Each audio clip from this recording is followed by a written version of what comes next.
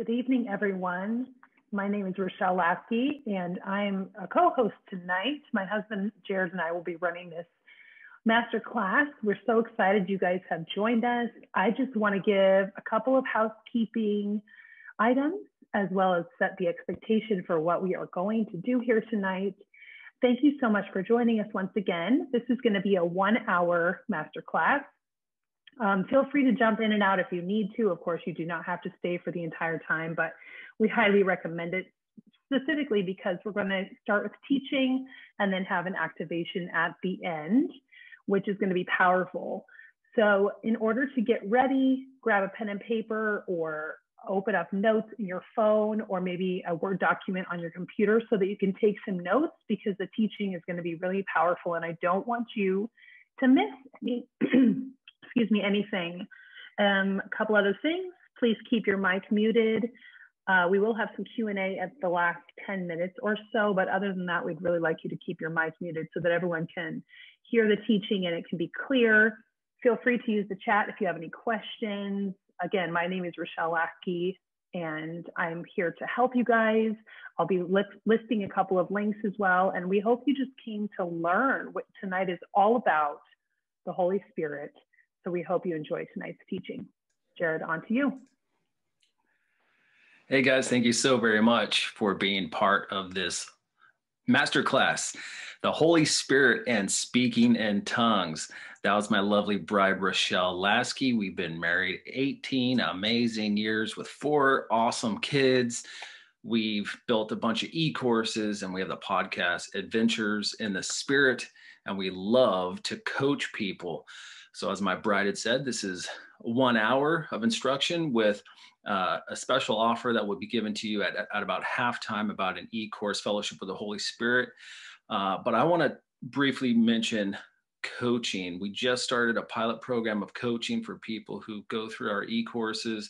So we just started that last month, and starting Sunday, April 11th, and then April 18th and the 25th at 8 p.m., students who purchase the Fellowship of the Holy Spirit e-course will be coached through that. But there's also the free e-course, the Baptism with the Holy Spirit. And that's all on charismacourses.com. So we'll tell you guys a little bit more about that. But if you're, I know we all live busy lives, but if you feel led to donate to our ministry, we are helping rescue and rehabilitate sex trafficking victims, women and children in the United States and in Honduras. So if God leads you to give, donation of any size is greatly appreciated at paypal.me/Fireborn Ministries. But my wife will tell you a little bit more about that at halftime. But I'm excited for tonight's 1 hour long masterclass with the activation to be filled with the Holy Spirit. So I want to encourage you, stay engaged for the full hour and be part of the activation and be filled up with the Holy Spirit. Whether this is the first time that you've been filled with the Holy Spirit or second or 20th, because there's one baptism with the Holy Spirit, but there are many fillings of the Holy Spirit. So we'll talk about that tonight as we're discussing the Holy Spirit and speaking in tongues. So I want to get tonight started with a word of prayer. So precious, wonderful Jesus, be glorified through this time. We pray that everything runs smoothly, that the technology is perfect, that it's all for your glory, and that your wonderful Holy Spirit touch people, empower them, fill them, and be glorified. Yes, may Jesus be high and lifted up. May Jesus be glorified. We dedicate this time to you, and we pray your blessing, your presence, your power on everybody right now, people who are live right now and people who will watch this later. Holy Spirit, from head to toe, even now I'm seeing your holy oil being poured out. Your incredible anointing oil, like it poured out on Aaron's beard. I think it's Psalm 133, like oil poured on the head. And I pray that people sense and encounter the oil of the Holy Spirit now. In Jesus' name, amen. Thank you so much for being part of this masterclass, The Holy Spirit and Speaking in Tongues. I hope you guys are enjoying what we've got with Adventures in the Holy Spirit podcast. Just in 1 year, we got 106,000 amazing downloads as it's not just information, but it's also impartation and activation. So tonight, that's really what I want to do. I want to lay the foundation and the groundwork about who the Holy Spirit is, and discuss speaking in tongues and what that is, what that looks like, and how that could even activate the prophetic. And I know that some people may try to separate some of these things and think that tongues are separate, but they're actually part of the prophetic. There's a role of tongues in the prophetic. I'll get into that a little more later, but I want you guys to know that I love the Holy Spirit. And because of him, I'm here today and I'm telling the world all about him.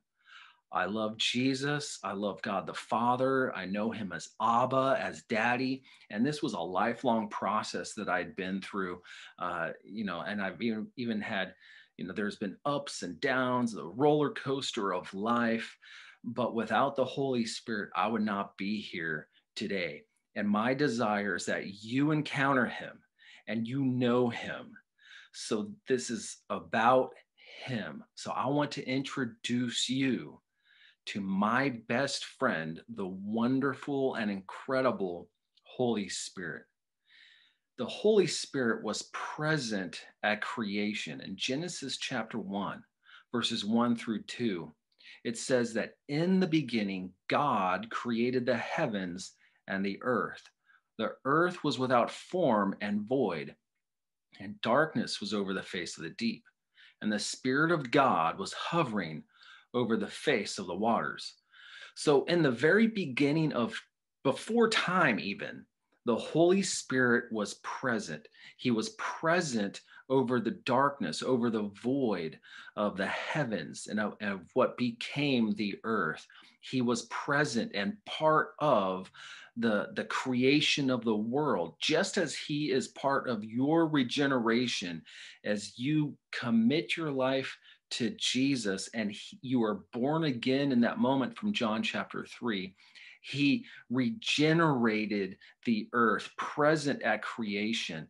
And the Spirit of God was there. He's timeless and he's perfect.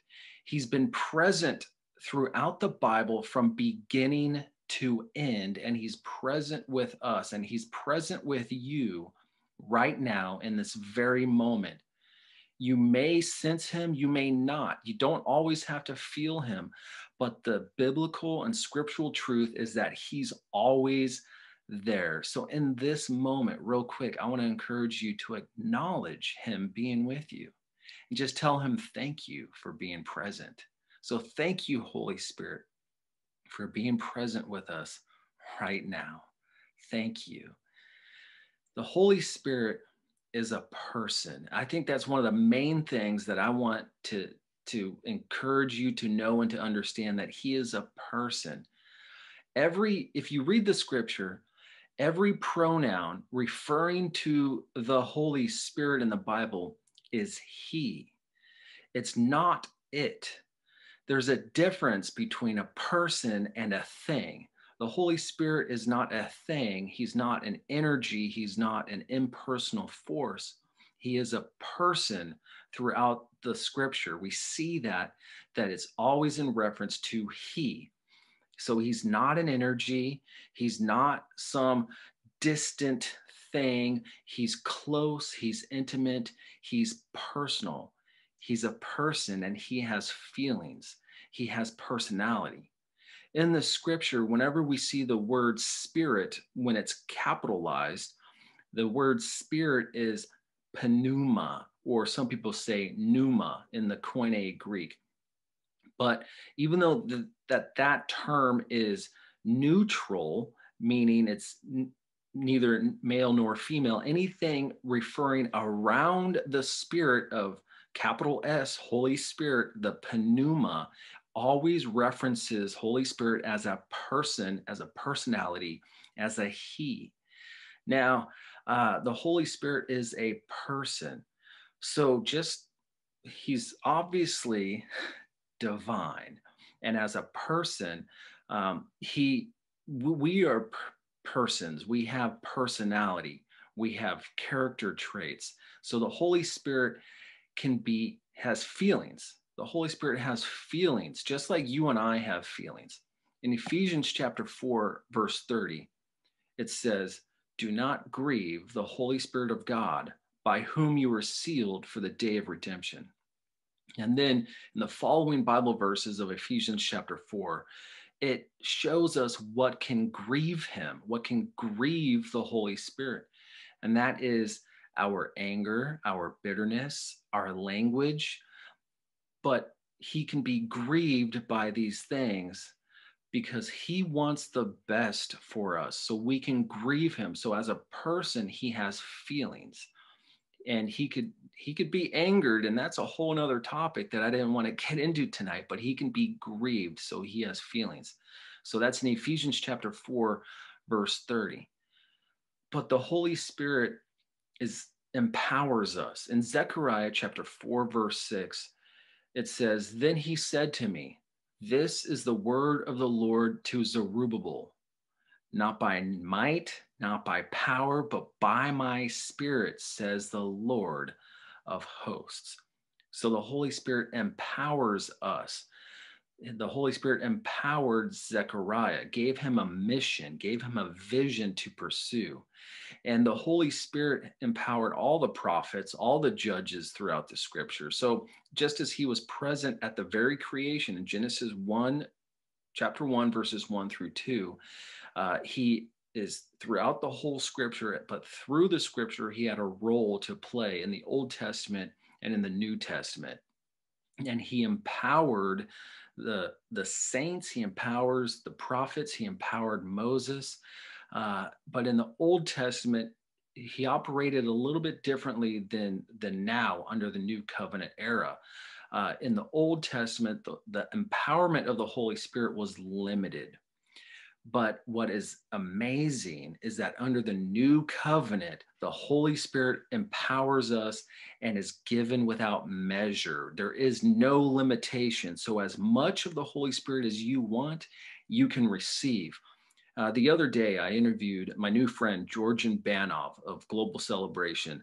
If you've ever seen some of the Darren Wilson movies, Finger of God, Father of Lights, or Holy Spirit, in some of those videos, you meet Georgian Banov, and he's about 72, 73 years old. I interviewed him for my podcast, Adventures in the Spirit.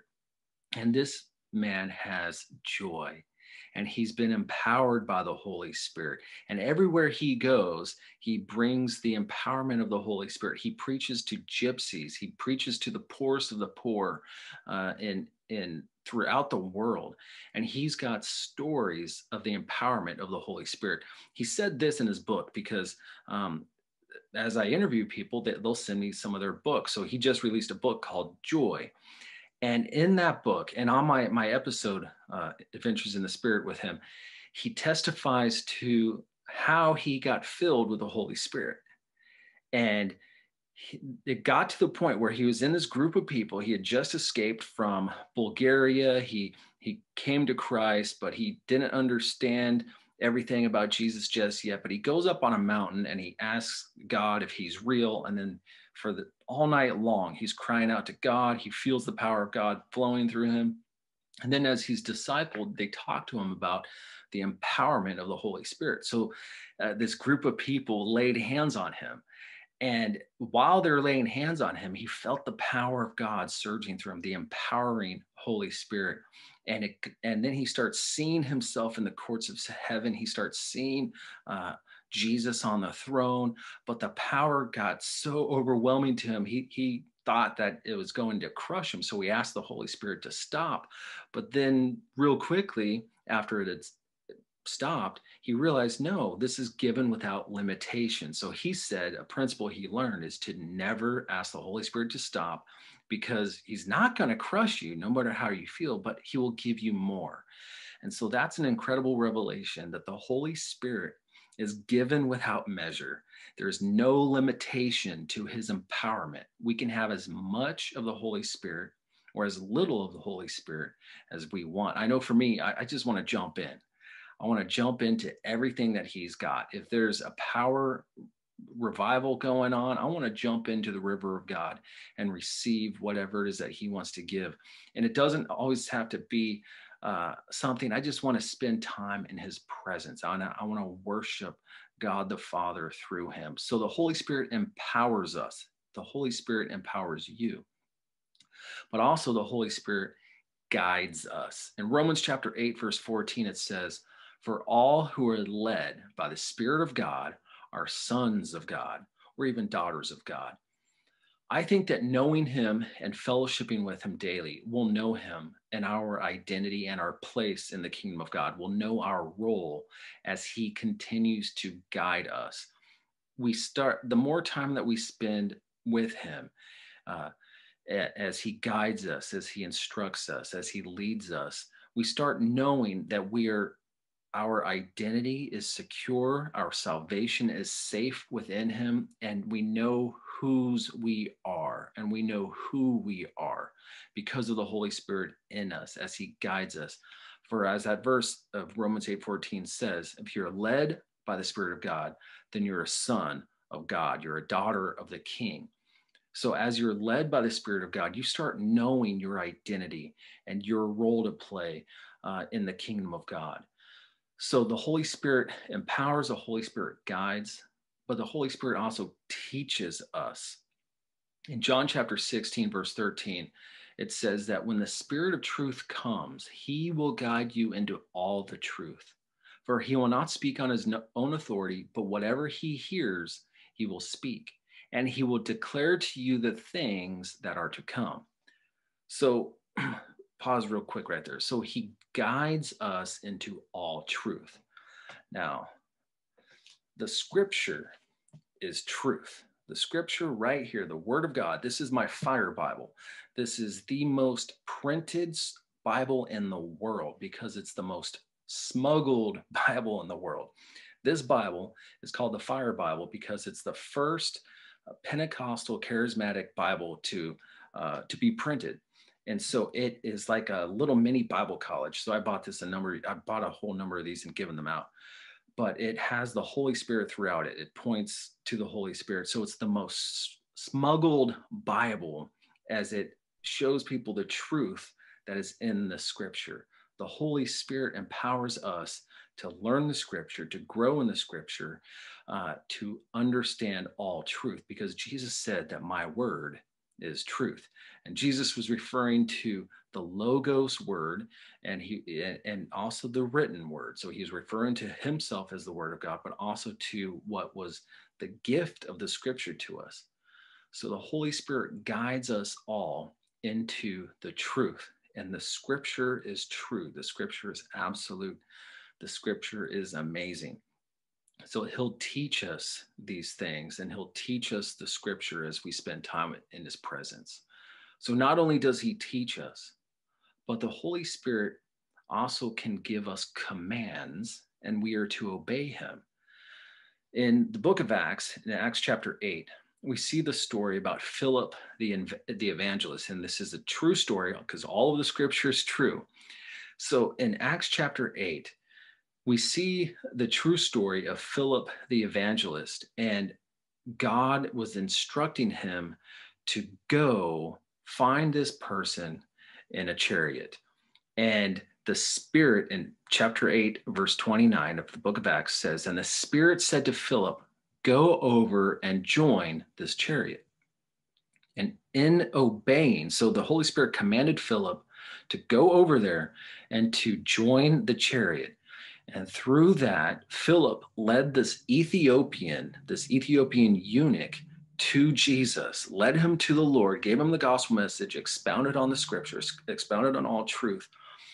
and then water baptized him. And then the Holy Spirit took Philip away to another place for more evangelism to take place. And that Ethiopian eunuch went off praising God, which shows us that he was also filled with the Holy Spirit, empowered by the Holy Spirit.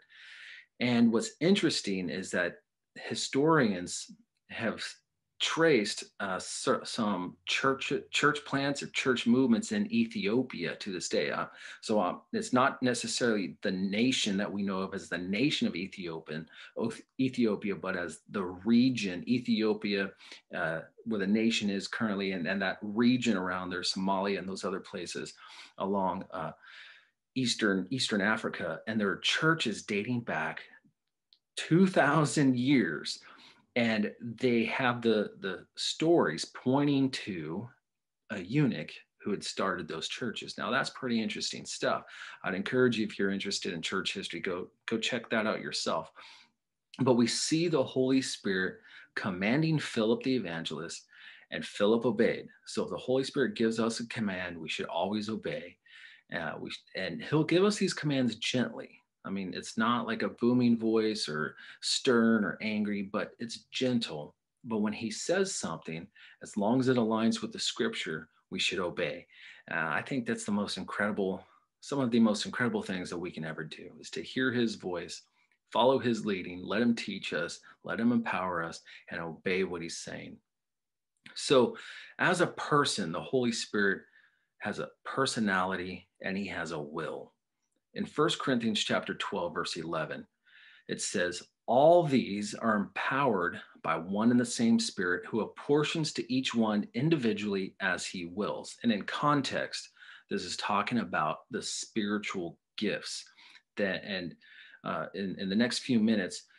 I'll start zeroing in on speaking in tongues, the spiritual prayer language, but all the gifts are empowered by one and the same Holy Spirit, who apportions to each one individually as he wills. So he gives us spiritual gifts according to his will. And some of us, as the Holy Spirit fills us, we got the gifts of administration, the gift of helps, the gifts of service. We've got mercy. There's even the spiritual gift of singleness. And there's other spiritual gifts.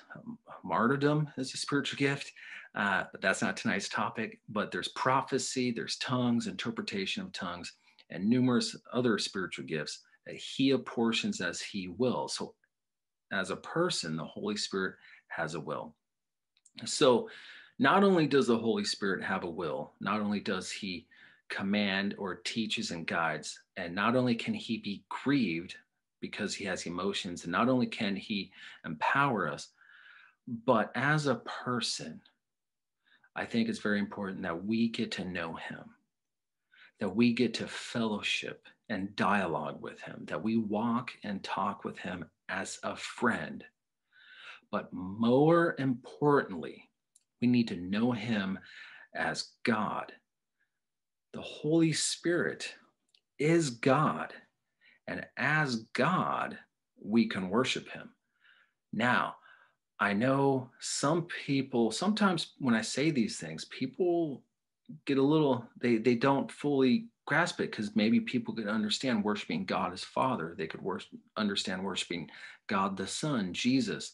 But God the Holy Spirit, even though the Holy Spirit loves to glorify Jesus, we can still worship the Holy Spirit as God, just as we can worship Jesus, just as we can worship God the Father, we can worship the Holy Spirit.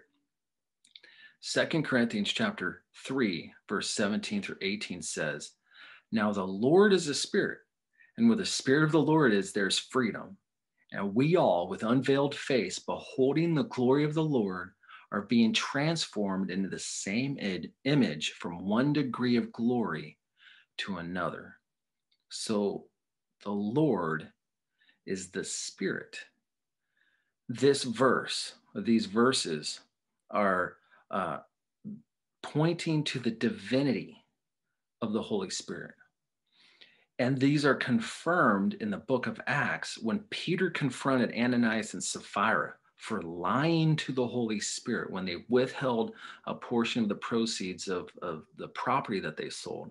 Peter confronted them, or Ananias, and said, "You lied to God," but that was in the context and in reference to the Holy Spirit.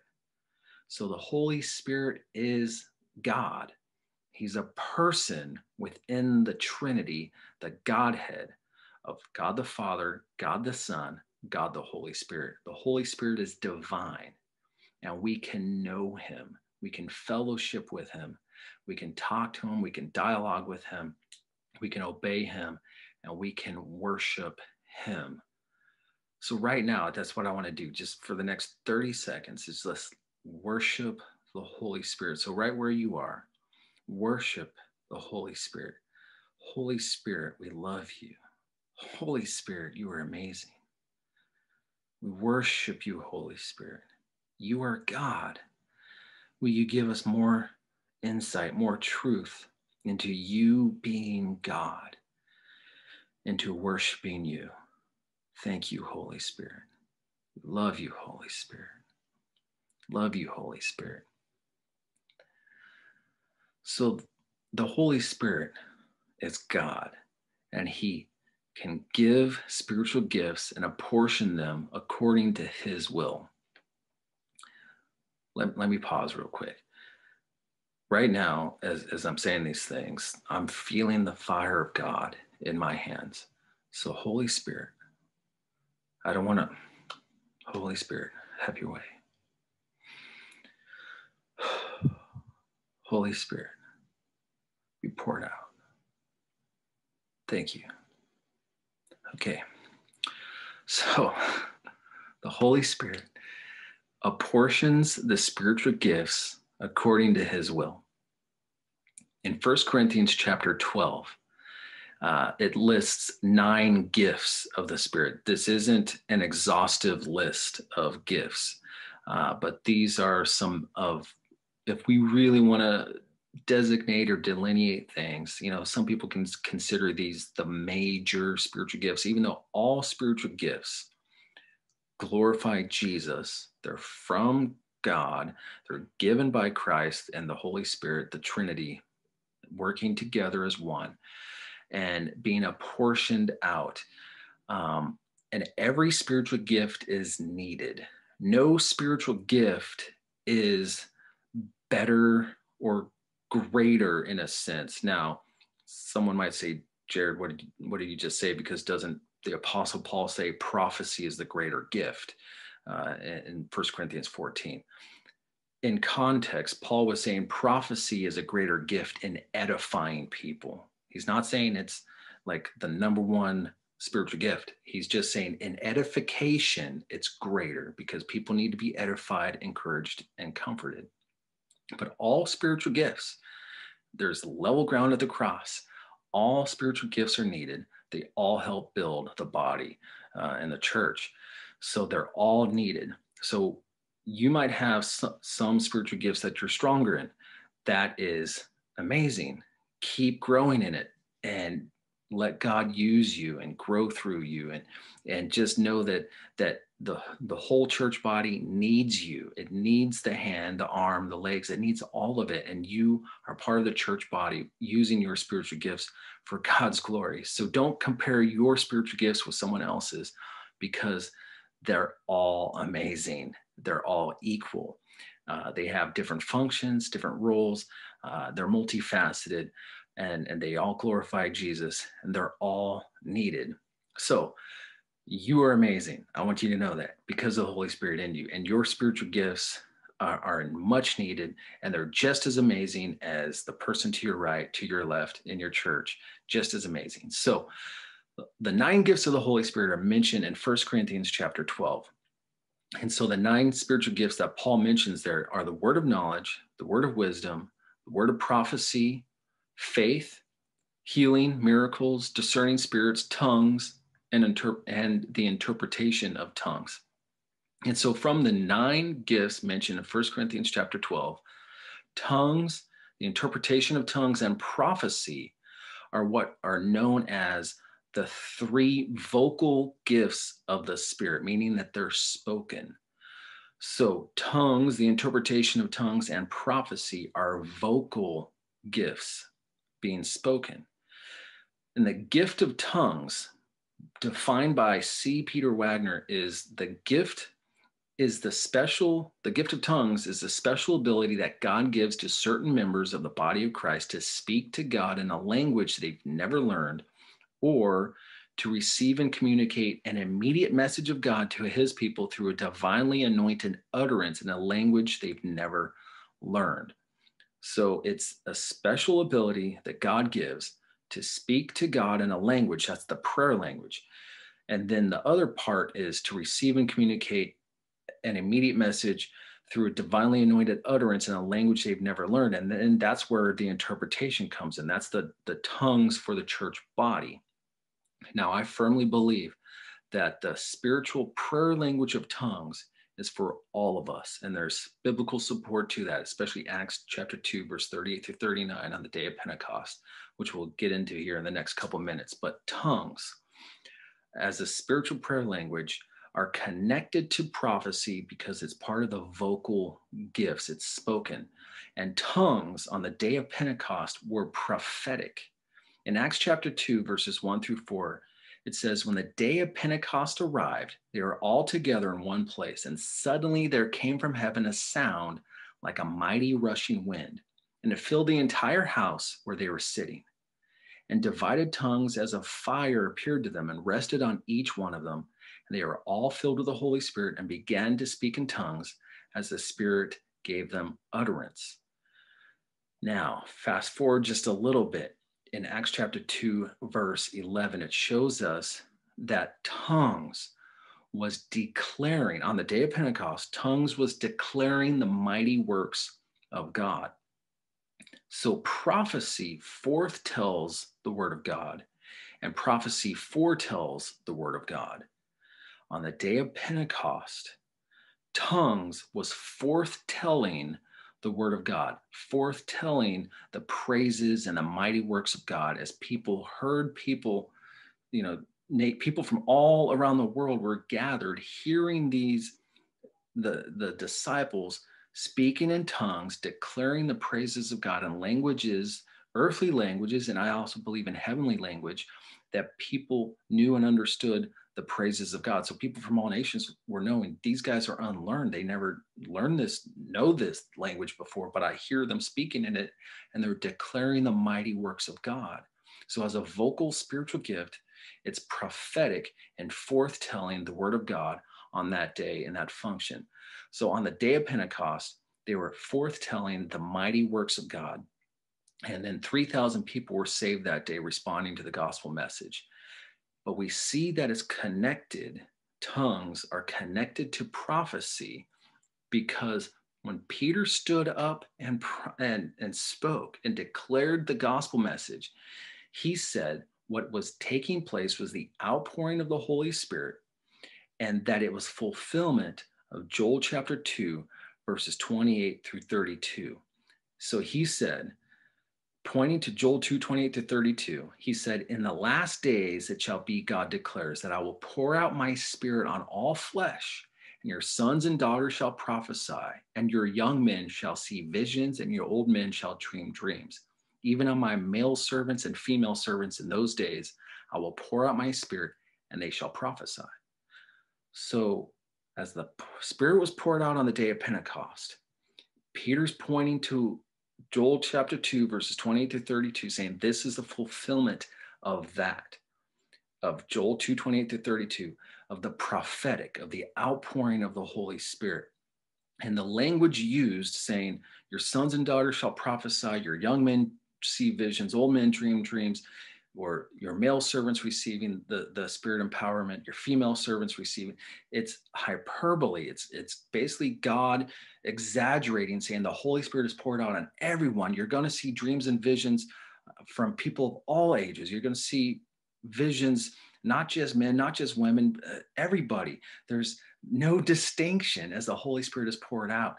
And tongues and the outpouring of the Holy Spirit was prophetic, fulfilling Joel 2:28-32, as Peter showed that in Acts chapter 2. So the Holy Spirit was poured out prophetically. The speaking in tongues was taking place in languages from around the world, but also heavenly languages, and they were declaring the mighty works of God. So tongues are prophetic. Right now, I like to, this is halftime, so we'll just take a couple minutes here where I'll turn it back to my bride, and uh, she'll share with you.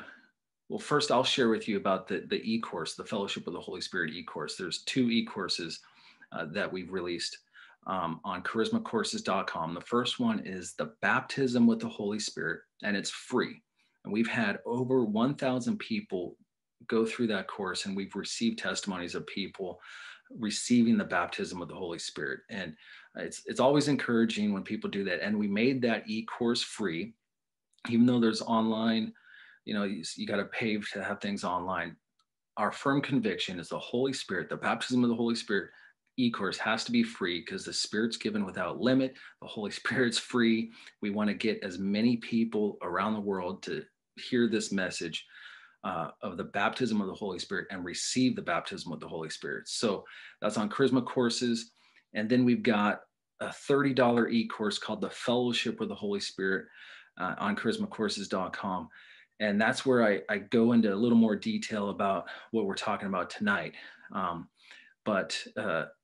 So what I'll do here is, if people enroll in either course, Baptism of the Holy Spirit and the Fellowship of the Holy Spirit e-course, I'll send you an email and invite you to the live coaching on Sunday night, starting April 8th at 8 p.m. and then the following Sundays. So you'll receive that information, but I know some of us are busy. If some people enroll and they're not able to make it to the live coaching, just like tonight, we've had 207 people register for this course. We film it and then we upload it to YouTube so that people can watch it later. So if you're unable to make it through the live coaching, if you're going through the Baptism of the Spirit e-course and purchase the Fellowship of the Holy Spirit e-course, you'll receive those links to that email. But we know not everybody has time for that, and that's okay. So if you feel led to give, my bride is going to talk about this exciting partnership that we've recently got in the next minute. And then after she shares that, we will talk about the baptism of the Holy Spirit and then activate the incredible baptism of the Holy Spirit. So Rochelle. Hi, I'm back. Wasn't aware, I did drop the links for the Baptism of the Holy Spirit course, as well as the Fellowship with the Holy Spirit course, available on Charisma Courses, into the chat. So check that out, and the links are there for you.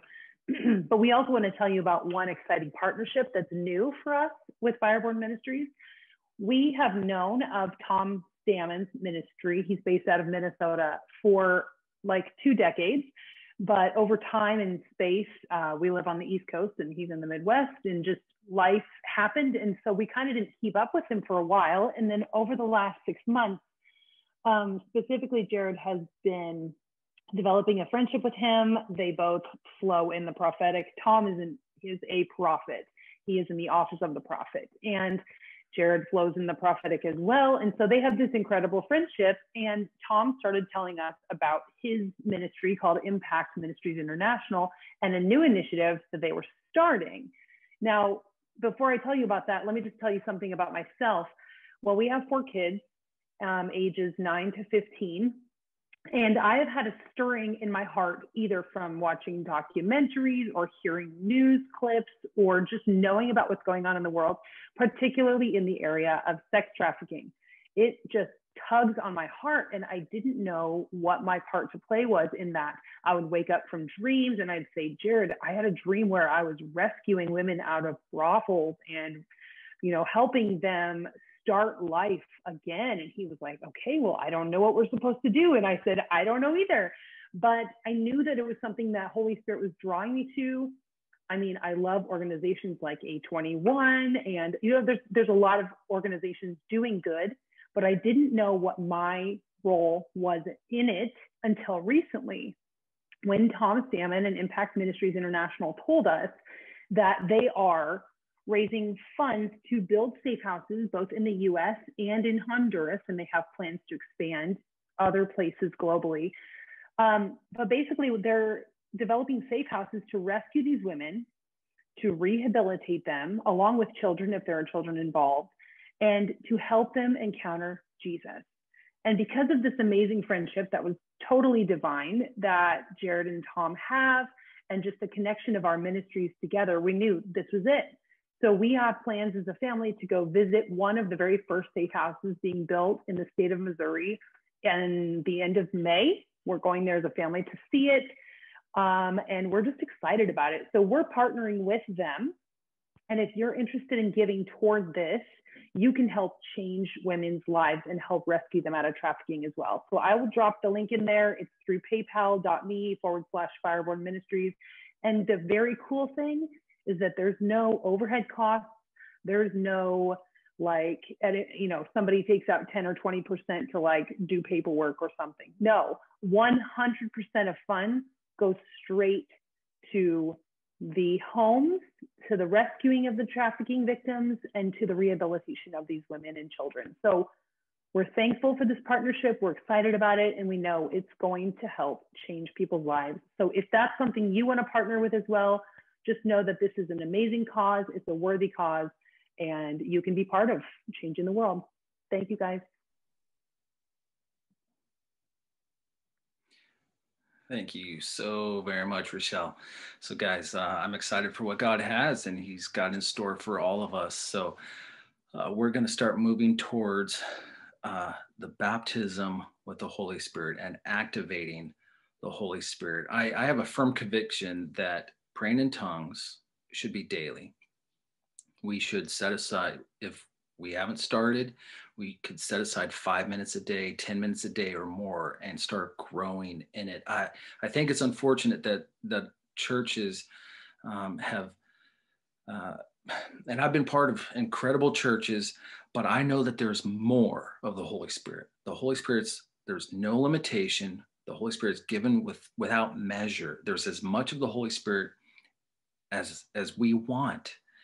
So when people talk about the baptism of the Holy Spirit, they're empowered. There's people filled with the Holy Spirit and empowered by the Holy Spirit, but then the church leaves them there. It's like, okay, there you go. That's it. No, there's so much more. I believe that the baptism of the Holy Spirit is a doorway, an entryway into more of the Holy Spirit. Now, the Holy Spirit, he'll speak to us and show us things before we could have dreams, visions, we could minister in helps and service, intercessory prayer, but there's this distinct encounter that we can receive called the baptism of the Holy Spirit. And for me, it launched me into this whole other world of intimacy with Jesus, of sensitivity to the Holy Spirit, of being empowered to be a witness and to tell other people the gospel message, because that's the purpose of the baptism of the Holy Spirit. It's not the baptism of the Holy Spirit may have the sign of tongues or the power of God taking place, but it's not the purpose to receive. It's not, tongues is not the purpose of it. That's a sign of it. The purpose of the baptism of the Holy Spirit is to make us a better equipped witness for Jesus, a better equipped prayer warrior, better equipped husband, father, daughter. It's to make us into a better witness for Jesus. And there's so much more of the Holy Spirit after we receive the baptism of the Holy Spirit. And so for me, I have a firm conviction that from the day that I received the baptism of the Holy Spirit and I prayed in tongues for the very first time in my life, it was the most incredible experience of my life. And ever since, we've seen thousands of people receive the baptism with the Spirit. Every time I preach on Skype into Pakistan, I'll preach the gospel message, we'll pray healing over people and the baptism of the Holy Spirit over these amazing people in these villages in Pakistan, and they'll receive the baptism of the Holy Spirit. It's a firm conviction of mine, because biblically speaking, when people gave their lives to Jesus that day in the book of Acts, they were also baptized with the Holy Spirit, and then they were water baptized, or they were water baptized and then baptized with the Holy Spirit. I think we've separated so many things and we've just left the baptism of the Holy Spirit to a camp experience. No, it should be a daily lifestyle. It should be an encounter that equips us and empowers us to be a better witness, but it also should be a daily lifestyle.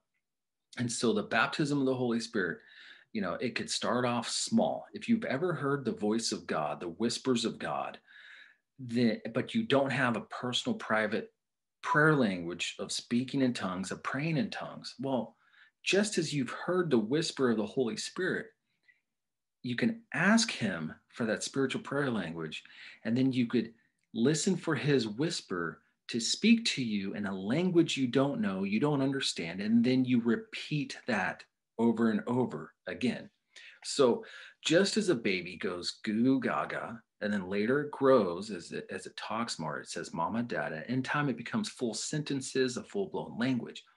We can grow in our spiritual prayer language. And so I have a firm conviction that we're to pray in it every day, whether it's 5 minutes, 10 minutes, or more, and worshiping Jesus through it. We could go on a walk, we can drive, we can pray in it every day, we could sing in it, and we grow, and we could even do spiritual warfare in tongues, and the language might grow and shift and change. Some years ago, four friends of mine and we had this challenge to pray in tongues daily for 2 hours straight for 2 years. Daily for 2 hours for 2 years. Let me tell you what, we all lived up to the challenge and we prayed in it one way or the other, whether it's just laying on the floor, praying in tongues for 2 hours, plus praise and worship and everything else, but praying in tongues, or for me, later it became working on the lifeguard stand, watching people swim, watching people, I'm praying in tongues. I'm gaining a sensitivity to the Holy Spirit. And it's not just, we tend to look at it legalistically as 2 hours. It's became a lifestyle. And so even to this day, if I'm walking, I'm alone or driving, I'm worshiping, praying, dialoguing, fellowshipping with the Holy Spirit and praying in tongues, but that 2 year period that I could look back on, I was so full of the Holy Spirit, so full of the Holy Spirit. And I got to give him away, because the more you give away what he's given you, you'll receive more of the Holy Spirit. So pray in tongues, and like even when I was on the lifeguard stand, I would ask the Holy Spirit, I'd start praying in tongues and I'm watching the water, and I'd ask the Holy Spirit for a prophetic word of knowledge, word of wisdom for the lead lifeguard coming through. And I'd ask them questions and be like, whoa, how did you know that? Or yeah, I'd tell them it was Jesus, and I'd point them to Jesus. So as you pray in tongues, you'll develop a sensitivity to the Holy Spirit. You'll start growing in more of the other gifts of the Spirit. I know for me, it was life-changing, and it launched me into an incredible lifestyle of abundance, of the joy of the Lord. Even though life has had its ups and downs, I'll still pray in tongues every day. When I was in combat in Afghanistan, you better believe I was praying in the Spirit. When the truck ahead of me on several occasions blew up in front of me, I prayed in tongues. Just the other day, I had the situation Tuesday night, and I'm praying in tongues on my time. And the Holy Spirit led this conversation with a guy who was working for me, my contractor. That's a whole different story. But we exposed, in the name of Jesus, his suicidal tendencies, and he told me how he wanted to kill himself. And I'm praying, okay? And we get him the help we need. I'm not going to share this whole story, but we got him the help he needs. And as he was being picked up, I laid hands on him and I prayed over him in English, and I prayed over him in tongues as he was weeping and telling me thank you and thank you. And I pointed him to Jesus. And that was just this Tuesday night. So tongues are part of the whole package of the Holy Spirit. So pray in tongues and ask God to give you prophetic words, ask God to give you a sensitivity to the Holy Spirit, and you'll start growing in it. So if you haven't received your personal private prayer language, in the name of Jesus, we're going to pray for it tonight. Or if you have received your spiritual prayer language, but you haven't spoken it in a while, we want to reactivate you in the name of Jesus, all about Jesus tonight. Uh, in Acts chapter 2, verse 39, it says that the Spirit, the gift of the Holy Spirit, the baptism of the Holy Spirit, the person of the Holy Spirit, it says in Acts 2, 38, 39, the promise is for you and your children and all who are far off, for all who call on the Lord. All means all. The gift of the Holy Spirit, the person of the Holy Spirit, the baptism of the Holy Spirit is for all who call on the name of the Lord. So the gift, the baptism of the Spirit, the person of the Holy Spirit is for you. If so, Jesus is the baptizer with the Holy Spirit. Jesus is the one. It's as if he's laying hands on you. When you receive the baptism of the Holy Spirit, he's the one that is baptizing you in the Holy Spirit. It can happen, the baptism of the Holy Spirit can happen the moment you give your life to Jesus. It can happen years down the road. It can happen, I know people, my mom at one time, she had some doubts about it. And I said, Mom, I think one of these days you will wake up speaking in tongues. And sure enough, she woke up in the middle of the night interceding for some people that God had laid on her heart. She woke up speaking in tongues for the first time in her life, waking up my dad, and she's praying in the Spirit. But then she had some doubts about that later on, so she stopped it. And then she's on a mission trip with me to the Dominican Republic, and we're out on outreach. We're seeing people get saved and healed. And she's like, Jared, I don't have it. I really don't think that was, maybe that was just me. I said, no, Mom, it could happen today. This motorcycle drives up to us like a few minutes after that. The motorcycle dies in front of us, just can't move. My mom preaches the gospel to this guy. He gives his life to Jesus. He drives off, and I'm a little ways, probably 20 feet down the road, talking to some other people. And then my mom walks over to me and says, Jared, I just was speaking in tongues.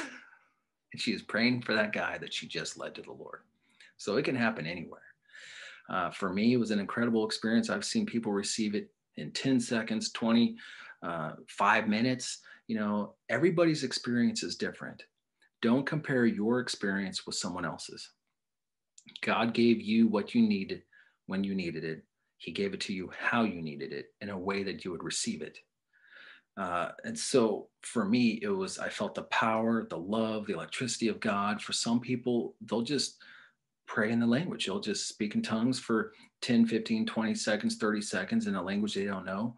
And then that's it. But that's powerful. That's the entryway into the abundant life, the spirit empowered life, to be a better equipped witness for Jesus as he's the baptizer of the Holy Spirit. But once you've received it, don't stop there.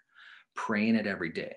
So just as I said earlier about a baby developing the spiritual, developing a language, we repeat it over and over and over again. We grow in it and we start praying in it, and it will grow and it will shift. And the more time that we set aside for it, the more we'll have more words, if you will. So Jesus is the baptizer of the Holy Spirit, and he promises you the baptism with the Holy Spirit. So the Holy Spirit is available for you. The Holy Spirit will empower you. And if you have not received your private prayer language, real quick, I want you to ask the Holy Spirit a question right now and have him communicate to you in English. Let him talk to you just for the next 20 seconds. So if you've heard the voice of God, the whisper of God, ask him to give you something in English. You could write it down if you're taking notes. Write down what the Holy Spirit tells you in Jesus' name. So I'll give you 20 seconds to hear the voice of God, or 30 seconds to hear the voice of God in English, and then write it down.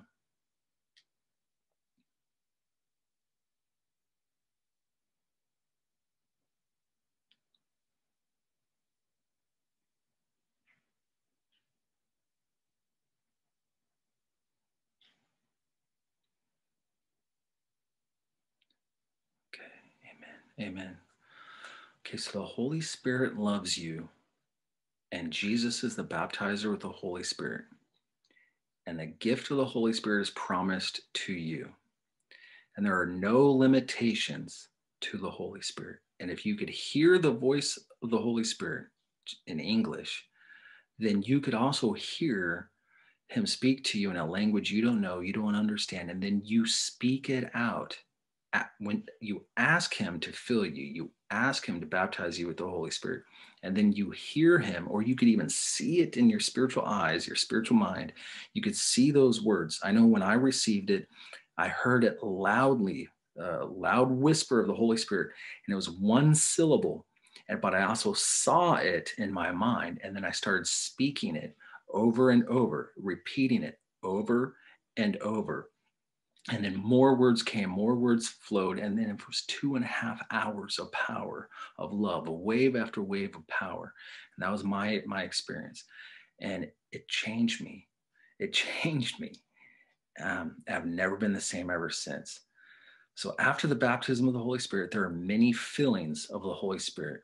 So once you've received your personal private prayer language of tongues, praying it every day, praying it for 5 minutes, 10 minutes, 2 hours, however long, grow in it and live the spirit empowered life and be launched into more adventures of the Holy Spirit. So we're going to activate. I'm going to pray here. We're going to activate people to receive the baptism of the Holy Spirit. If it's for the first time, there's one baptism of the Holy Spirit. There are many fillings. So if you need to be filled with the Holy Spirit, if you have received your personal private prayer language before, but you haven't prayed in it before, or didn't pray in it every day, or, well, let's reactivate you in Jesus' name, in Jesus' name. So through this activation, if you have your favorite worship music, I want to encourage you to start playing your favorite worship music. So as I'm talking here, start, if you've got music on your phone, some worship songs or a YouTube video.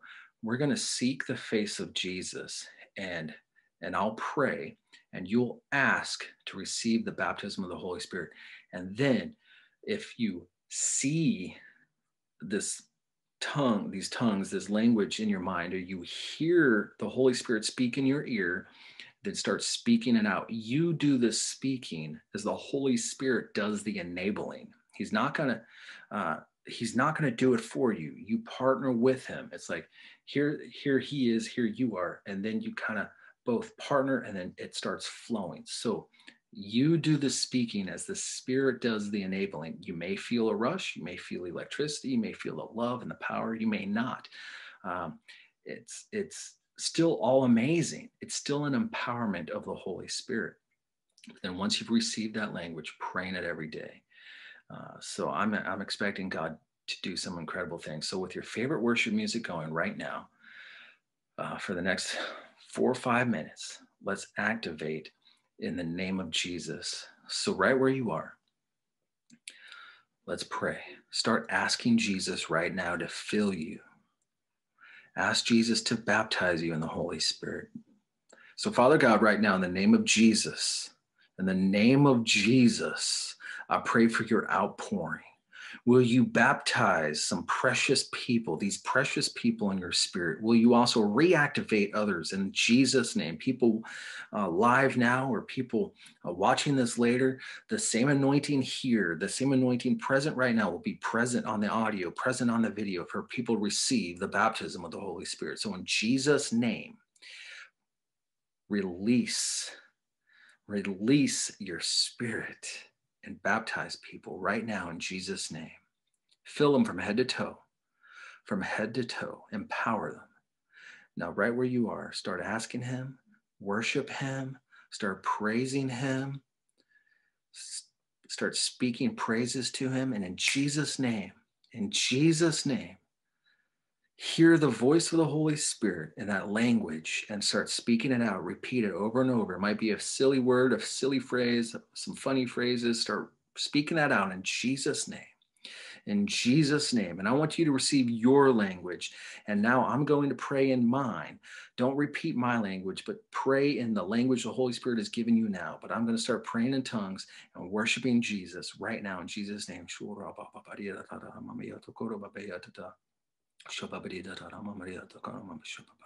We love you, Jesus. We worship you. Be glorified. Be poured out right now in Jesus' name upon everybody. Be poured out in the name of Jesus. Lord God, you are high and lifted up. You are high to be praised. We give you glory. We give you honor. We worship and adore you, Jesus.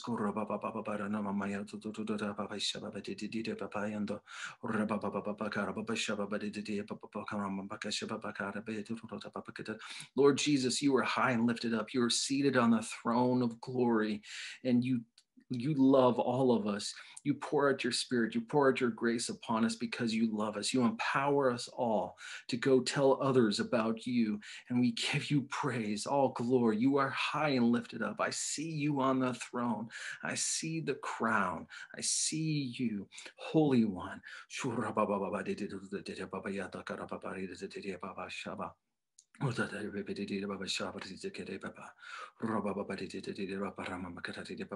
We ask for more. Will you give us more of your Holy Spirit? Will you give us more? Your Spirit is given without measure, without limitation. Will you give us more? Thank you. Start asking him. So if you're praying in tongues now, switch to English and thank him for it, but ask him for more. Will you give us more? Will you give us more? Then start speaking in tongues in Jesus' name, worshiping him.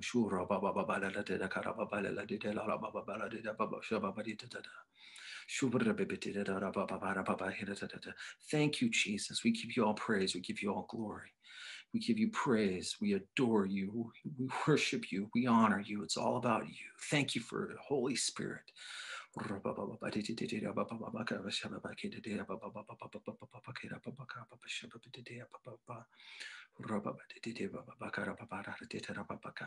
you, Jesus.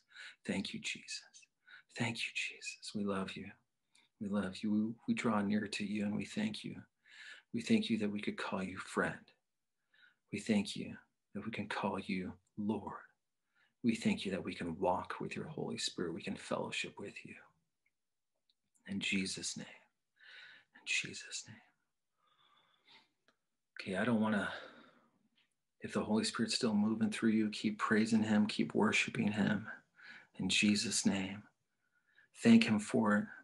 If you, maybe you asked, but you didn't receive, that's okay. Maybe you'll receive tomorrow as you keep asking. Maybe you'll receive while you're working. Just keep asking for it because the Holy Spirit is for you. The gift is for you. He is for you. He wants the best for you and he fills you and he'll give you that in Jesus' name. So keep worshiping him right where you are. Thank you, Jesus, for this night. Thank you, Jesus, for all these amazing people in Jesus' name. So if anybody would like, we'd love to hear from you as to if any of you have tell us what the Holy Spirit just did. We'd be encouraged by that. Or if you have some questions, I could open it up, but you could also feel free to go because it's 9:02, and just keep worshiping and praying the Spirit every day. And I bless you. So I'll stay on here and someone could raise their hand and then we could call on you and you could unmute yourself. But I bless all of you in Jesus' name. This is going to be recorded and emailed out. If you want to recap it or even share the link with your friends, that's, so that they're empowered too. So if any of you have questions, please feel free to ask. And, or if you got you got a testimony as to what the Holy Spirit just did, please let us know. You could raise your hand or unmute yourself. So if you got to go, I bless you in Jesus' name.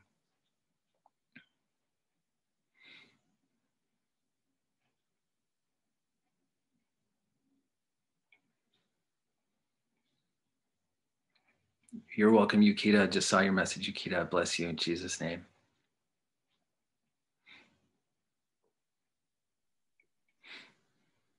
My name is Ka, and I have a question.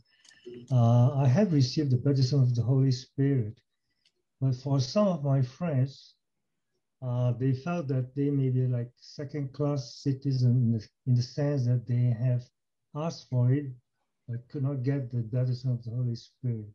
How would you kind of explain to them gently somehow that, well, at least what to say to them? So they think that they're second class citizens because they haven't received? Yes, in that respect. Oh, well, I would encourage them. I would bless them. I would lay hands on them and say, um, just keep asking, because the scripture says, ask like the persistent widow, going to the judge, keep asking, keep asking, keep asking, and until, and God is not a judge in that sense. God loves to bless his kids. I'd encourage them, hey, just keep asking, be like the widow, the persistent widow, and keep asking, and you will receive it, and it's for you. If it were me, I'd lay hands on them and I'd pray with them, but I won't pressure them. Everybody receives differently. Some people need the laying on of hands. Some people just, need something similar to this. Some people, like my mom, had to wake up praying in it. I would just encourage them. I'd show them the scripture, keep growing with them, and let them know that even if they don't have it now, they keep holding on to the promise, they keep declaring it and decreeing it, and just encourage them, and show them that God loves them just as much as he loves you. And the scripture where it says, love the Lord your God with all your whole heart, soul, mind, and strength, and love your neighbor as yourself. Loving your neighbor as yourself is not about self-love or selfish love, as some people tend to think. It's knowing, having a personal revelation of God's love for you and how much he loves you individually, he loves you personally. You can turn around and love people, love your neighbor like the revelation of God's love for you. So just encourage them in God's love and keep encouraging them and pray with them and let them know that he loves all his kids the same, and keep asking. And I believe one way or another, they'll receive it. Now, whether there is a manifestation or not, I mean, I know people who feel a power of God upon them. They receive a baptism with the Spirit. Perhaps they have an aversion to tongues. Maybe they haven't been taught about it, or they've been scared of it. But they've received it. But then weeks later, they're in prayer and it just happens, and it could just come through the presence. Just encourage them. I hope that answered your question, Carr. Yeah, thanks very much. That's good. Yeah, you're welcome. I appreciate that. And I'm here to serve, and I really enjoyed this night. So any other questions? Yes, Jared. My name is Willie from Jakarta. Yes, Willie. How are you doing? Pretty good. Very good. Thank you. Sorry I late joining you because probably I thought you just start 8 o'clock. This is morning in Jakarta, 8 o'clock. But thank you for joining in, Willie. Start earlier. We'll email you the video. You will receive the email of the video. Yeah, okay. Well, my question was, how many times someone can be baptized in spirit? Great question. So the baptism with the Holy Spirit is one time. It's a one-time experience and encounter, but there are many fillings of the Holy Spirit afterward. So the Holy Spirit lives in us, dwells in us, inhabits us, and we can receive the baptism of the Holy Spirit. But then there are numerous times that we could be filled one way or another, whether that's just asking for a filling of the Holy Spirit. I mean, I ask to be filled every day. And I know I'm full, but I would love, I don't always feel the presence of the power of the Holy Spirit, but there are other times that I do. Sometimes it's just a receiving of knowing I'm filled by faith. And then sometimes it's like like even now, this evening, my whole right hand has been on fire, and I know that that's the filling of the Holy Spirit. So there are multiple fillings in Ephesians. Let's go there real quick. Ephesians, when it's talking about, so Ephesians, Paul was talking to the Ephesians, and he mentioned how the Holy Spirit can be grieved. He mentions many fillings. Let's see. Come on.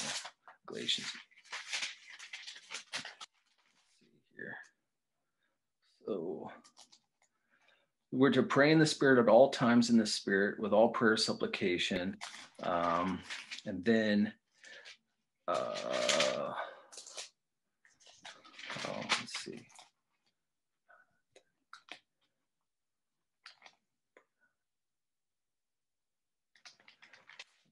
It's actually Thessalonians. When we're testing prophecy, we're to test everything, hold on to the good, and then there's multiple fillings. So whenever we see language, even in 1 Corinthians 12, he talks about, and in Galatians, one Lord, one faith, one baptism. There is the one Lord, there's the one faith, Christianity, there's one baptism, there's, all that one, there's even one baptism with the Holy Spirit, but there are many fillings. So in Ephesians 5, I know I'm on the right track for this, but it talks about the many fillings.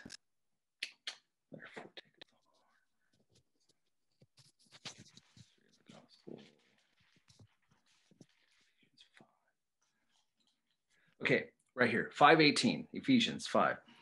Do not get drunk with wine, for that is debauchery, but be filled with the Spirit. So Ephesians 5, verse 18. Now, verse 19 says, addressing one another in psalms and hymns and spiritual songs, singing and making melody to the Lord with your heart, giving thanks always and for everything to God the Father in the name of our Lord Jesus Christ, submitting to one another out of reverence for Christ.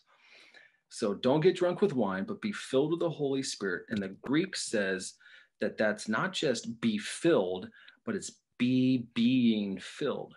It's ongoing. It's lifelong. There's many fillings. Be being is prolonged. It's active. It's many. So it's not just one and done, but there are many fillings. And that's in the Koine Greek of Ephesians chapter 5, verse 18. But then also other signs are addressing one another in psalms and hymns, singing to one another. It's giving praise and worship to Jesus. That's, those are incredible things that we should walk in. Submitting to one another. That's all part of living the Spirit empowered life. So Ephesians 5:18 is be being filled. So there's one baptism of the Holy Spirit, but numerous, multiple, limitless, without measure fillings of the Holy Spirit in this life. And then once we're in glory, I think we're constantly 24/7 for eternity filled. Amen. So I hope that answered your question, Willie. Yeah. In other words, you're baptized once, but manifestation can be more than once. Oh yeah. Manifestation. Yes, there's multiple. Biblically speaking, there are manifestations. Yeah. And think about it. It's like some manifestations. It's like if we put our finger in a light socket or something, we'll get electrified, right? If we touch God, we can shake, yep. We can quake, we can fall, we'll worship, but those manifestations need to point to Jesus. We need to get up, changed and transformed and submitting to one another, singing psalms and hymns to one another, walking in the faith, as Ephesians 5:18 through 21 shows, singing psalms, spiritual songs, and there are manifestations. And then, revival meetings, there's different manifestations, but we're not focused on the manifestation. We're focused on Jesus, and we're changed through it. But if there's a move of the Holy Spirit and it's real and it's genuine, I'm jumping in. I'm jumping in, as long as it's also biblical. I'm jumping in, and I check the fruit of it too. But I also know revivals can come and go. But my faith is not in the revival. My faith is in the person of Jesus, who blesses us with the manifestations. And whether I feel or shake or not, I'm going to thank him, you know, and I'll walk in the filling and the empowerment of the Holy Spirit. So, yeah, there's numerous, limitless. In John chapter 3, Willie, Jesus said that the Holy Spirit is without measure. And I believe that that's as many fillings as we want in this life. There are manifestations, but we don't have to manifest. I mean, I've been at revival meetings and I'm not manifesting, but I'm okay. I'm pressing into Jesus, you know. And then there are times if I'm praying in my own private prayer place, here's a principle I want to encourage people to know. It's called the push principle. Pray until something happens. Maybe we've all seen the bumper sticker saying push, pray until something happens, or whatever, but it's a true principle. Spend time, prolonged amount of time in the presence of God, worship him, and see what happens. Start praying as much as you can. And trust me, the Holy Spirit is going to hit you in power. I think every manifestation, most manifestations I've had, and again, it's not about the manifestation, but it's in my personal private prayer place with him. It's not in the church. It's not at the altar. I mean, those things are great when they happen, but it's in my personal prayer language. So my revival meeting is with him. And that's what I encourage everybody to do, is if just pray until something happens, see what happens. If there's electricity, there's love, there's tongues, there's fire, there's visions, there's shaking, there's quaking, there's falling down in your private place. Pray until something happens, and then do it again, and then do it again, and keep doing it. I mean, it's yeah, just if you've got time, pray until something happens and see what happens. Amen. Okay. Yeah. Awesome. I'll take one more question, or love to hear a testimony from somebody, but because I'll take either or. So if someone has a testimony of what God just did in them tonight, that'd be awesome and encouraging, or just a question. Let's see. I see a message from Michelle. Do you always hear the Holy Spirit speak in the spiritual language first? Do you understand your spiritual prayer language? I feel like I've received a spiritual language, but I don't understand it. I don't hear it first. Okay, so do you always hear the Holy Spirit speak in the spiritual prayer language? No. So tonight with the activation, just because I don't want to get stuck in methods or a model of you can only receive the Holy Spirit one specific way. Listen, and he's given without measure, so he'll do what he wants, when he wants, how he wants.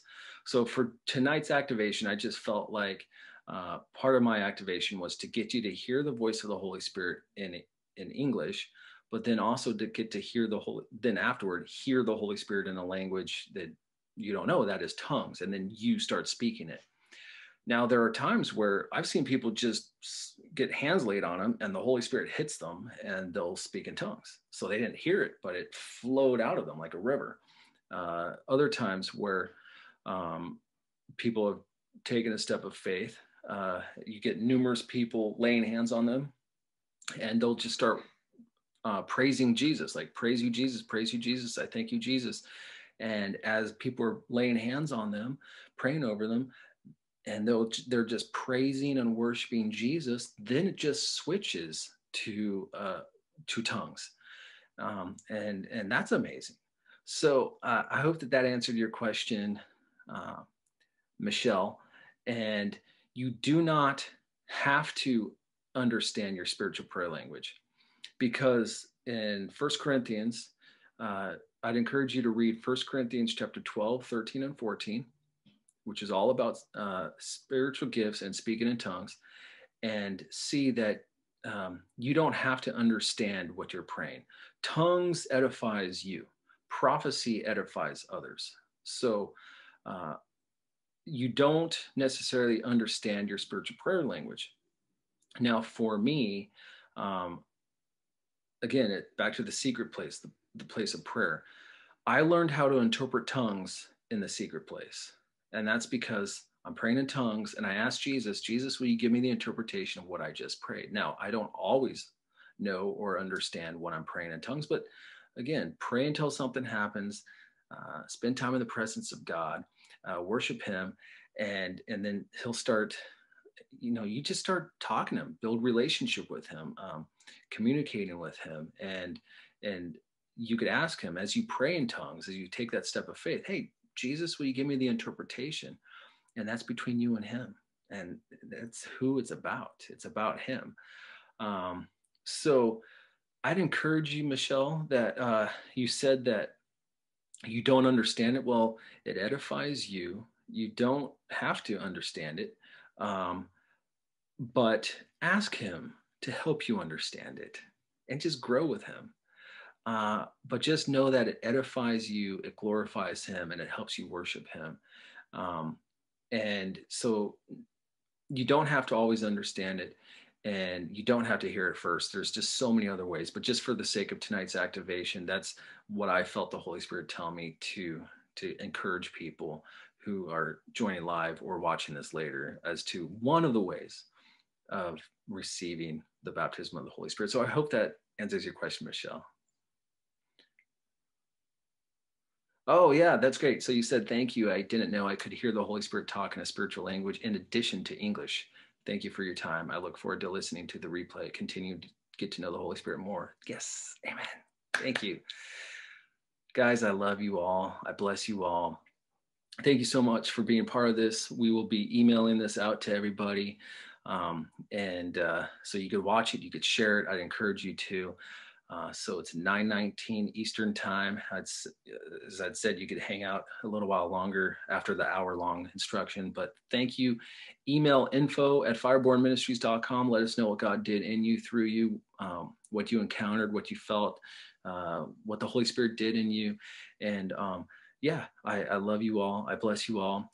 Please feel free to be part of the Fellowship of the Holy Spirit e-course and the live coaching starting April 11th at 8 p.m.